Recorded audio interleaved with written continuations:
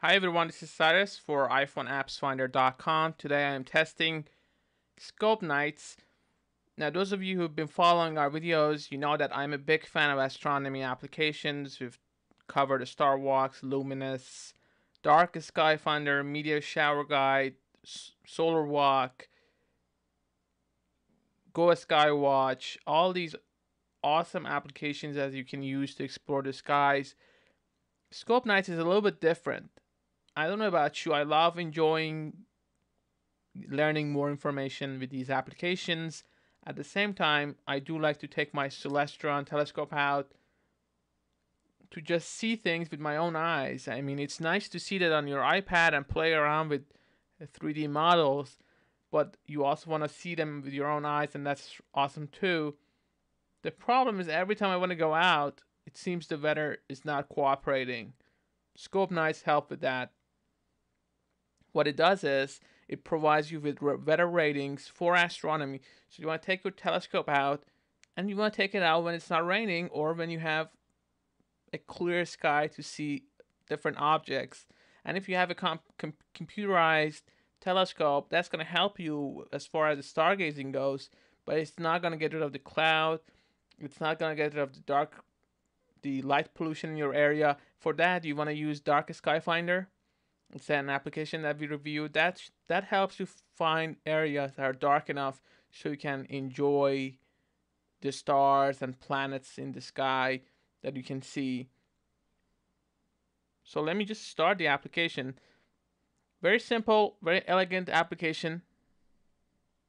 Provides you with rating information. You see the temperatures.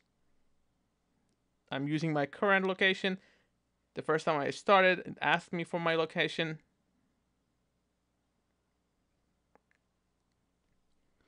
Let me go and add New York or some other area.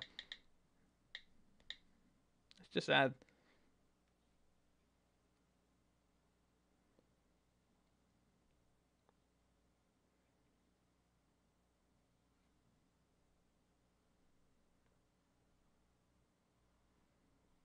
Get the latest forecast. Let me change the settings. I think I'm using Celsius. Let me use Fahrenheit. A lot of people think that it's not really that cold because we're using Celsius, so that's why the temperature was low. You're getting Wednesday, Thursday, Friday, Saturday, Sunday. So you're getting so many days. So you have an idea of when to go out. Let's say I would probably want to go out on a Saturday night, especially the schedule, but depends on what you want to see. If you want to just view the moon, you probably want to choose the right time also in the month, depending on phase. It does show you moon phases, so you can see it. You can see sun information, for instance, sunrise and sunset. See the sunrise 8:08 and 5:36.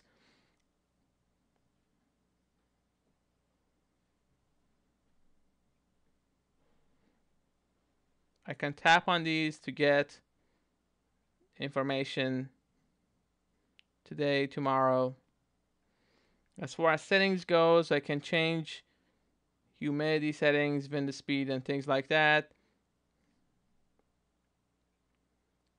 And the app, based on that, it filters the data and provides you with a rating to give you an idea whether it's right to go out and basically take your telescope out also to view the stars.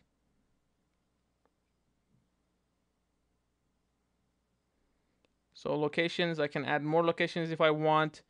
That's very important. I can, it's interactive, it's touch based, so that's not an issue. The design, I like it. It's very simple, it's very fast. You see here, I get, so when I tap on this, right, you get the weather information is there, right? 57, 57. Partly cloudy, wind speed, humidity, and rating. So you get everything you need to figure out whether it's right to go and take out your telescope. This application is designed by Martin Dodd, and I hope I pronounced his name right. I get people's name wrong all the time, so I apologize to developers and companies that I mispronounce their names. you can find it under weather category, where it probably can be under astronomy as well. It's for iPhone, iPad, and iPod Touch. It's optimized for the iPhone 5. I'm running it on iPad too, so it works fine. It requires iOS 6.1. Let me know how you would like this app to be improved. I actually like it. It's very simple and does what it promises. My problem is usually not just the weather, also the schedule, also finding a place with less light pollution. So all these play a part. So only the weather is not really that important, because if I wasn't working, I could probably just choose any day that was fine for viewing and go out. Whereas when you're working, you only have a limited number of days. So thanks again for watching. For more information, please go to iPhone appsfinder.com. Also, we have redesigned iPhoneist.com. So please check that out and give us some feedback. Thanks very much for watching, guys.